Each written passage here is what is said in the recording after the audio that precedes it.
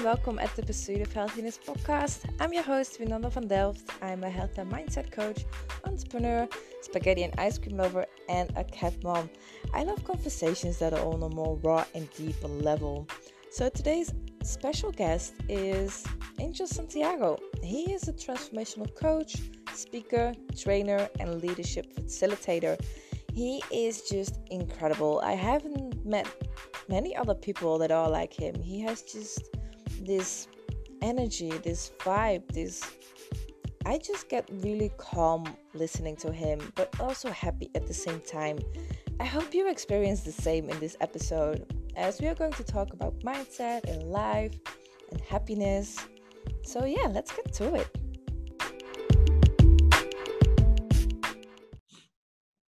So hello, how are you today? I am doing awesome. Thank you for having me. Thank you for being here. I really appreciate it. Of course. So tell us a little bit about yourself, who you are, what you do, because I know you do a lot of pieces like breathing and mindset. Well, I consider myself a transformational coach. I'm very passionate about helping people look at their lives and look at those places where they can figure it out. They just don't see a way out, and sort of like a hawk flying above the issue, through my questioning, through my guidance, help that person find a way out, in a way, help the person through perspective giving, how to turn their personal conflicts into fuel for personal and even professional growth. Okay, beautiful. So how do you do it? How do you start? Like what kind of questions do you ask? Well, it depends. For the most part, I feel like when I'm in a session with someone, I'm really listening to three different, not voices, but three different perspectives. The perspective of the person that I'm with, my perspective, and then I would say spirit or divine source. So in that moment, I may feel a question that I need to ask or point something out, and I won't know until I'm in session with that person. Yeah. It's just kind of seeing what emerges in that moment. Yeah, it's not one size fits all. It's really personal. Right. Yeah, I understand that. Like nobody is the same. Nobody goes through the same stuff, or they go to similar, but it's always a little bit different. A little bit different, but there is, I would say, if I were to narrow it down to one common thing with everybody, is how is this situation that you're talking about, whatever the situation is, whatever the challenge is, how is that showing up in your own life? Because sometimes you could be talking about a client that has a client, or a client struggling with a friend or a relationship, or a client struggling with money, or a client struggling, whatever that may be. Whatever the situation is that they're bringing up, that they're observing, usually it's also happening in their own personal lives in another way. And so it's how do we learn to gain and draw wisdom? How is that challenge helping us? So for the most part, that's like the commonality. It's like, how are our challenges and our conflicts helping us grow and become the person that we said we wanted to become? Yeah, so it's often what you say, like reflecting in multiple areas in your life. Like if something goes wrong in your business, the reason why it goes bad might be the same reason why your financials aren't. Yeah.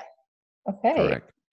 Yeah, that's good. Cool. Well, I have a couple of questions for you, and I know some of them are a little bit more deep, and I hope you thought about it. I've sent them to you, so I hope you prepared a little bit. So I want to know, is what we perceive when we see the reality, is that just a construct of our mind, or can our minds, how do I say this correctly? Do we all see the same reality, or are our minds changing that reality so nobody sees the reality how it really is? Or what do you think about that? I would say it's very subjective to you. Take a family of 4 brothers, for example, 4 brothers and sisters, grew up in the same household, same parents, they never got divorced, same parents, they lived in the same house all their life, right? And there's 4 siblings. If you ask each of those 4 siblings to describe their experience growing up, you're going to get a different answer from all of them. From all of them, you're never going to get the same answer. Yeah. So it's definitely subjective. It's definitely subjective through the lens of what you felt you didn't get. I mean, a lot of times, as adults, we sort of stay stuck at the moment of our lives where we felt the least amount of love, or even where and that correlates to a very painful moment in your life. Yeah. So it's very subjective. We see. I mean, I like to joke with this painting of this rhinoceros. Mm-hmm. There's this rhinoceros who's a painter, and he or she, I don't know if it's a boy or a girl, but he's painting a palm tree, or he's painting the sunset, or he's painting the beach. Whatever he's painting, in every one of his paintings, there's a big horn on the painting. Yeah. Because he's always going to see the horn, no matter what he's looking at. He's always going to see it. So it's the same for us. We're always going to see our situations through the lenses of, more than likely, our wounding, right? Yeah. So you take a breakup, for example. One person sees it this way, the other person sees it that way. It's your focus. So I think it's very subjective. Yeah. Yeah, our minds can trick us, but we can also trick our minds. That's something that I've learned the last couple of years. And how would you say is the best way to trick your own mind? Well, to say tricking like that. Mm-hmm. What is the best way, do you think? I kind of see that as to get the best out of your life. Yeah, that's like hacking into your mind, kind of like the same way you would hack into a computer. We can do the same thing with our mind. And it's also too, like, for example, I was working with a client, and she had the story of failure and chaos in her mind about something that was coming up. It hadn't happened yet, but she was kind of like assuming, or kind of like getting ahead of herself. And she was already going into chaos and failure, right?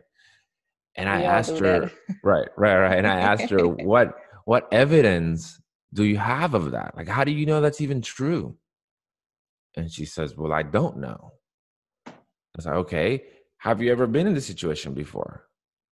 Yeah, I have. I was in the situation, and she gave the example. And how did it go? Well, I was just as uncomfortable as I am now back then. And then I just did it. And over time I got comfortable with it. And now I'm not uncomfortable with it. It's like, so why would it be any different now? You just have to start over with a new situation, but you're going to be uncomfortable at first. You're going to do it, and you're going to get comfortable with it over time. Yeah. He's like, oh yeah. You just have to talk yourself through it. I always tell my clients, you have the voice of your highest self, and then you have the voice of your limited self. You have to constantly, that voice of your higher self has to constantly be talking to your limited self, and kind of like showing him or her a different perspective. You have to be in communication with yourself, and you may look a little crazy, but we're all a little crazy, Yeah. So it's just, you have to kind of like constantly question yourself, and question the chaotic stories that you're creating in your head with rational things. Like, really, do you really know that? Is that really true? What's the worst thing that can really happen? Right. Like, sometimes we feel like we are going to die if we do something, but what's the worst that can really happen, right? Even with losing weight or starting your health journey, often you feel like, yeah, but I have to give up all of that. And then you're like, but do you really? Like, what's the worst that can happen if you say no to fast food? Or what's the worst that can happen when you say no to Coca-Cola or something like that, Right. It's a small example, but no, I agree with you. I mean, we really don't know. We really don't know. And so our go-to is to go into to catastrophize our future, and like go to the worst case scenario, when you really don't know. Like, we just have to be as present as possible with what is and what's going on. And then as you take those steps and you start heading in the direction of where you want to go, you do have to have a clear vision of where you're going, for sure. Because that way you'll have a sense of direction. But if not, then you'll be a little bit lost, Yeah. Yeah, I felt that way before. If you don't plan or if you don't set goals, even Hmm. small goals, we need them to know I where we are agree. going. That's it. Yeah, yeah. And we have to keep talking with ourselves, like you said. Yes. You have to, it's a repetition every single day. And I often Hmm. remind myself when I was in high school, the teacher would always say that if you break up the stuff that you have to learn, then it's easy. If you learn just a little bit every single day, then you know everything in the end. And then I was like, oh, that's too much. I'm not going to do that. And he kept saying to me like, no, you have to repeat it. You have to repeat it. Repetition is the mother of skill, you know? Hmm. And I was like, no, I don't want to. But now I'm like, it is true. Like in almost every area of your life, Yep. you have to repeat every single thing to know things and to be comfortable with it. With Definitely. I agree. yeah, yeah. Another one. Do you believe that we have the right to be happy or that we have to earn it? Hmm. I think it's a choice. A lot of times we're looking at happiness, we're looking to create it, or we're looking to find it somewhere, or we're looking to someone to bring it to us, and it's not anywhere outside of you. Like it's not anywhere or in anything or anyone outside of you. It's Yeah, all within you, right here. Your connection with yourself. It starts with your thoughts. How are you? What kind of mindset do you have? It starts. I mean, that thought is going to dictate a feeling, and that feeling is going to dictate an action. So again, it all starts with your own mind. You could wake up in the morning and be upset that you're tired or something's hurting or that you didn't get a good night's sleep, or you could choose to be grateful, or you can choose to take a deep breath in and look forward to what you got coming up. I think again, for the most part, most people that wake up not happy and that or just in a mood, they really don't have anything to live for. They yeah, really don't have anything to look forward to. Like they're really not doing anything. And if they are doing something, they're not doing something they're passionate about. They're not doing something they love.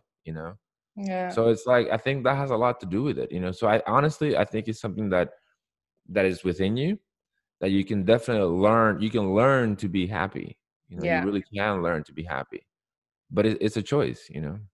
yeah, definitely. Happiness is a choice.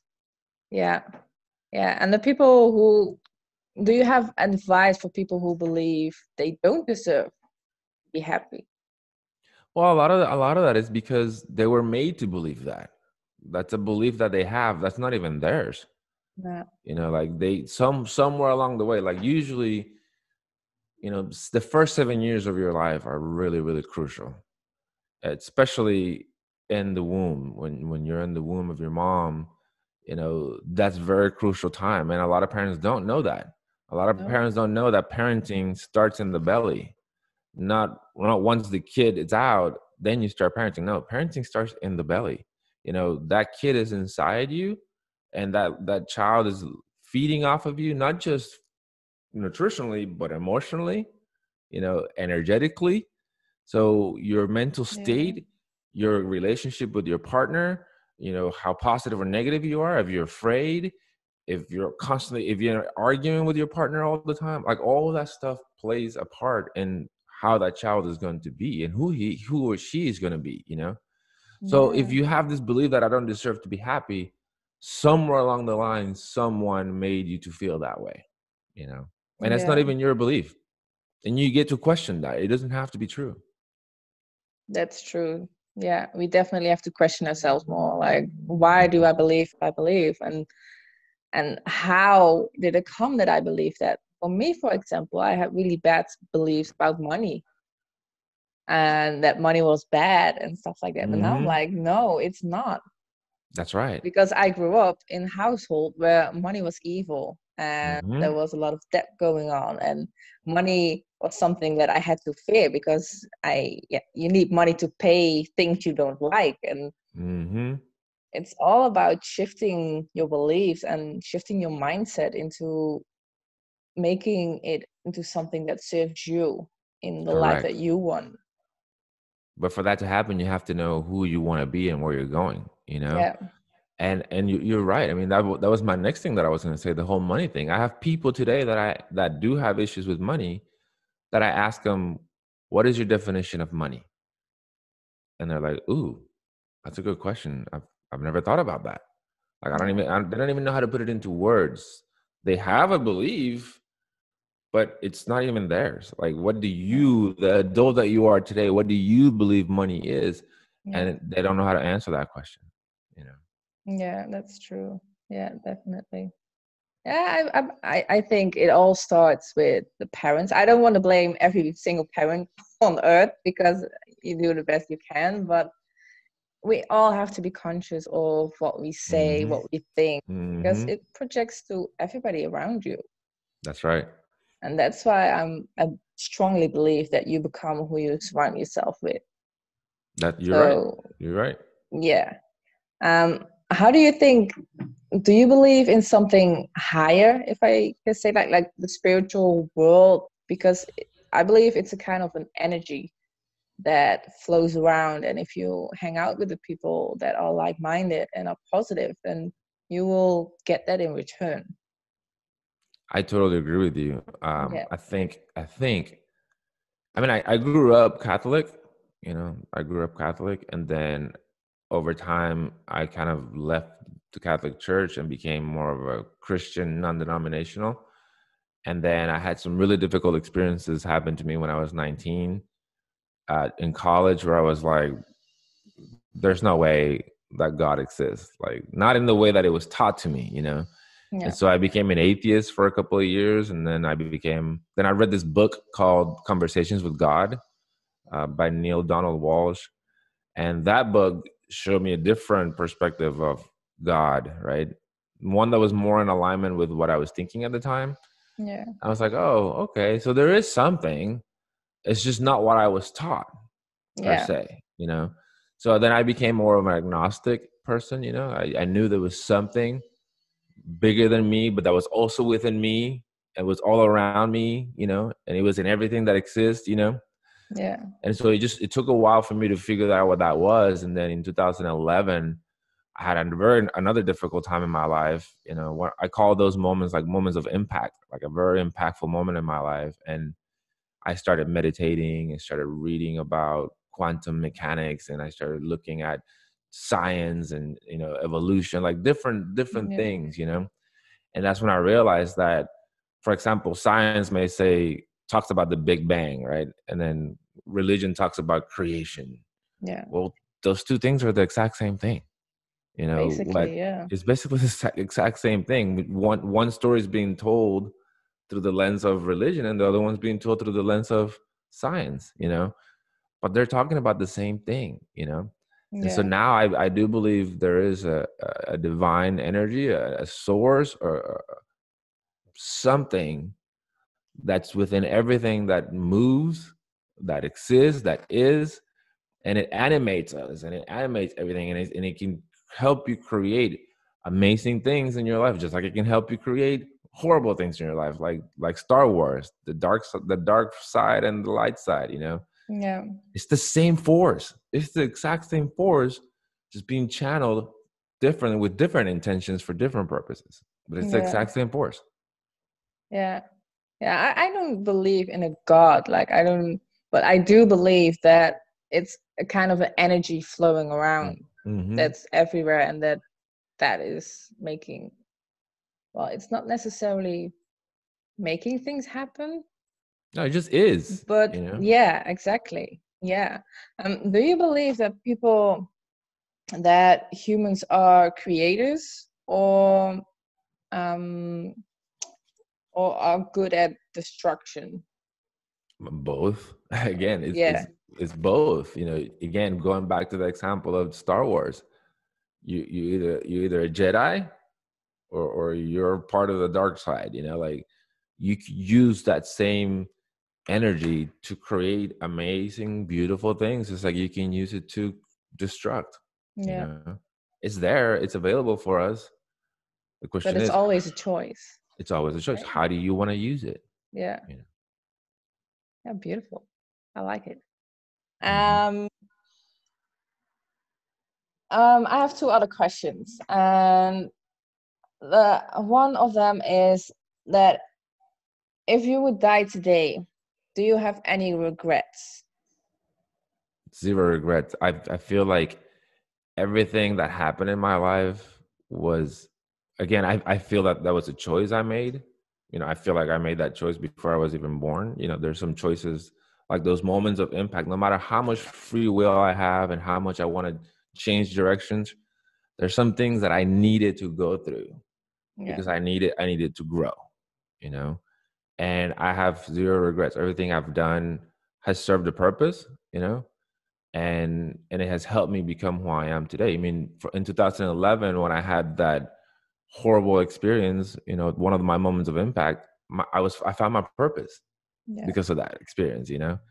So you can either become a victim of your circumstances, or you can use your circumstances to fuel your growth and to help you become who you said you wanted to become. Because I feel like everything is supporting you. A lot of times we want to look at light and dark as opposing forces, and they may look that way, but they're not. They're actually on the same team. They're helping you gain perspectives of who you are so that you can figure out, oh, this is who I am here. This is where I'm going. Okay, I'm here like that. Okay, I need to do this way. It's all helping you shape you and give you the direction that you need. It's all supporting you. So they may look like they're opposite forces, but they're helping you succeed. They're here to help you succeed. I see that as like the pinball machine. Yeah. You have the paddle boards, Yeah. Yeah. the paddles are helping the ball go up and score the most points. Mm-hmm. But if I label one of those paddles bad and one of those paddles good, I'm not just going to play with the good paddle. No. I need to play You with need both. both of them. Yeah, you need both. Yeah. So it's important, and I think people need to learn to appreciate the contrast in life, and what am I learning here in my dark parts? Because without it, you don't get to really know who you are. If I go towards the light all the time, I can get lost. But if I can go towards the dark all the time, I can get lost. Yeah. Those forces is helping us find out who we are in the middle.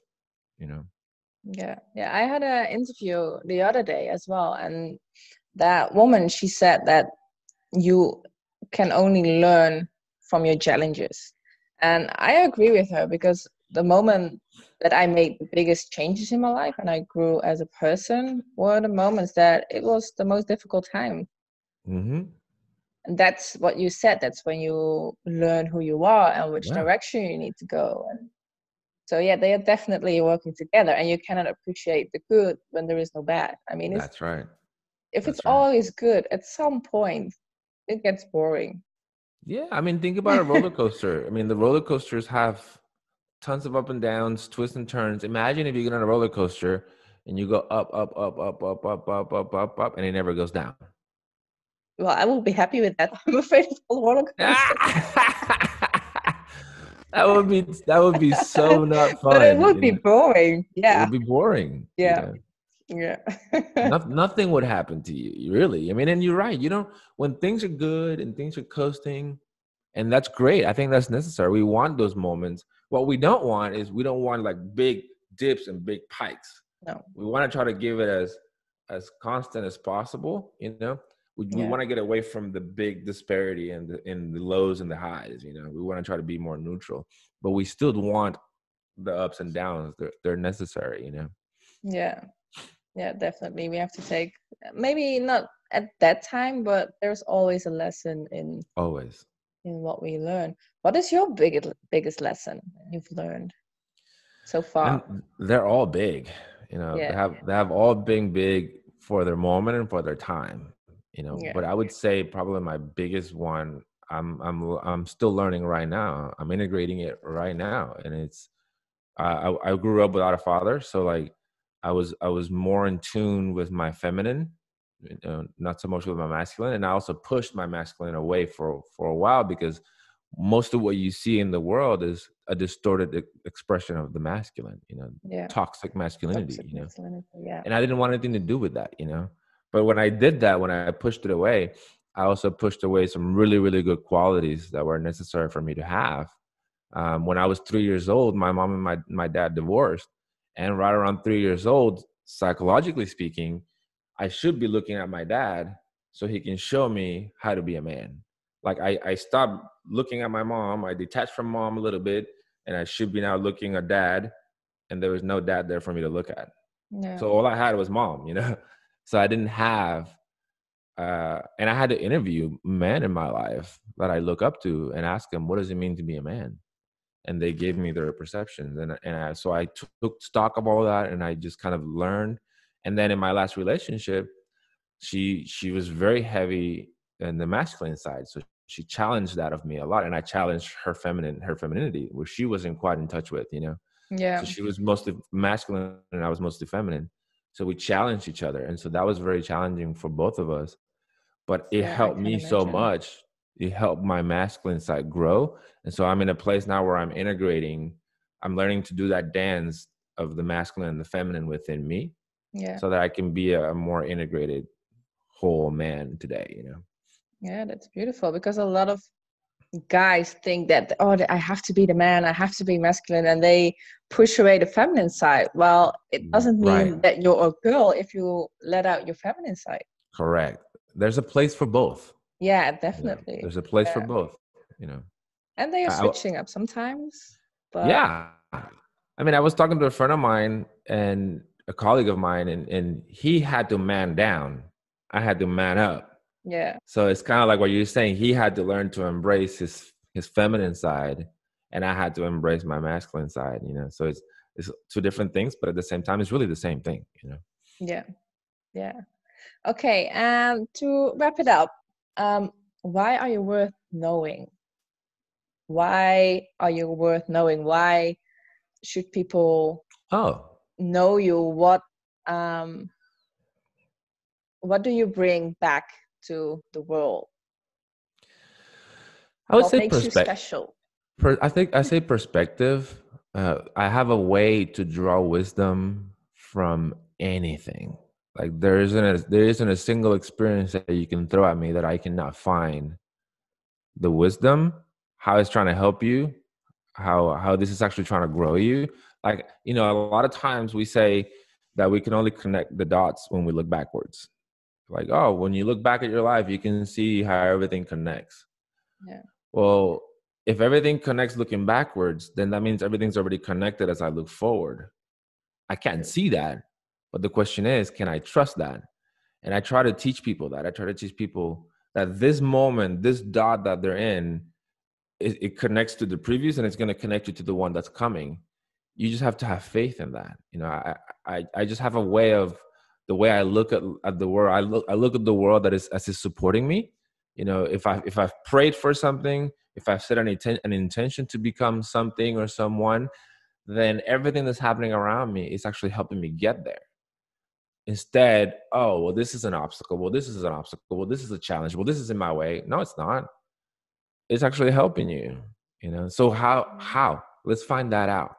And so like, that's one thing that I draw wisdom from everything. And I share that with the world. I share my experiences. I feel like our lessons are not just ours. I mean, someone else is out there going through the same thing that you went through. And if you open up to share it, you may help one person or two, you know, Yeah, paying it forward. So I think that it's beautiful. just perspective and how to draw wisdom from everything in Yeah. life.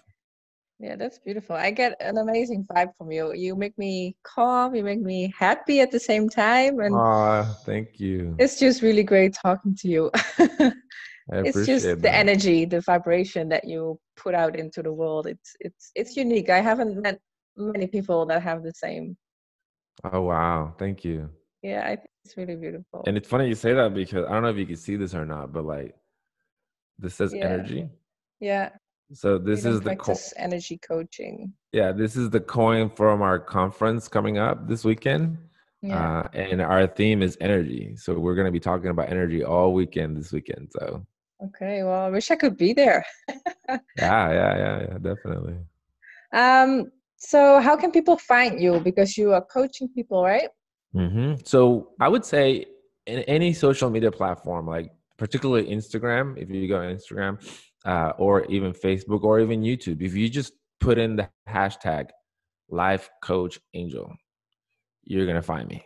Okay, so cool. Any social media, Instagram, Facebook, even YouTube, put the hashtag Life Coach Angel and you'll find me. It. Okay, great. Well, thank you very much for today. I really It enjoyed was a pleasure. Yeah, thank you. Yes, okay. Well, have a great day. And You too. Talk to you soon.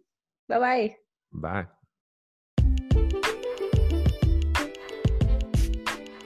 Angel is also going to be a speaker on this incredible event happening on the 12th of December of this year. It's called Becoming Superhuman, and Angel, myself, and 3 other coaches will be teaching you all about, well, becoming superhuman, which means brain, body, breath, and being.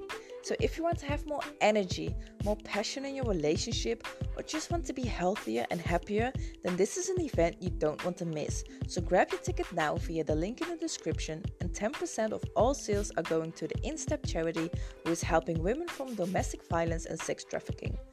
So if you want to learn how to age backwards, have more energy, have passion in your life again, and just become superhuman, then this is something you don't want to miss. Grab your tickets now and become superhuman.